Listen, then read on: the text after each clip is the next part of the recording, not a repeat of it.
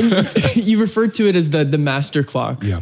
And I'm just sort of thinking from an evolutionary perspective, and you write from a comparative physiology perspective. Yeah. How basal is that? Do we see that in other animals? Yes. The non-mammalian vertebrates are really weird, though. They have, so if we think about birds, they will have their master clock can be like in the suprachiasmatic nuclei. It can be the eye. There are some birds where the master clock is in the eye. Other birds where the master clock is in the pineal gland. So it depends. And in fact, they have multiple master clocks, as it were, and so they will all interact. And we don't know why. One of my great mentors, Mike Menaker, was always fascinated with why do some birds do it some ways and some do it another way? And in fact, why is there this diversity in circadian structures in the non-mammalian vertebrates? It's the same with photoreceptors.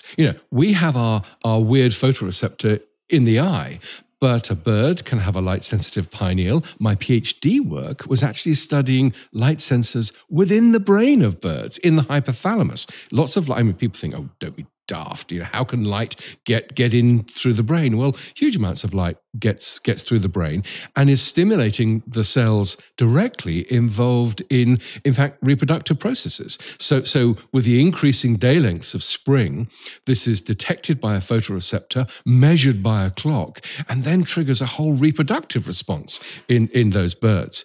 And reptiles, again, and amphibians have lots of different sorts of photoreceptors. And the question that I think is so fascinating, it's something that Mike Menaker was also, we'd spend lovely evenings discussing this sort of thing, is why are the mammals so different? And I think the consensus is that our evolutionary history is very distinctive.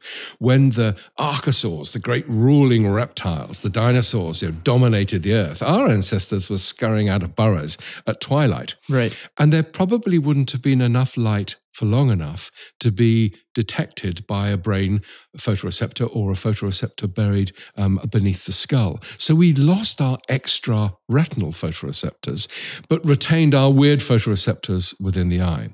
And I think that's a really fascinating thing about mammals. We are rather different from the other vertebrates. Another example, our color vision is really quite primitive compared to the reptiles or the birds. We've actually had to re-evolve color vision, whereas a parrot will have exquisite sensitivity. For example, in the red, we just see it as red, and they will see it as infinite hues of red. It's really, we're very weird in lots of ways as mammals.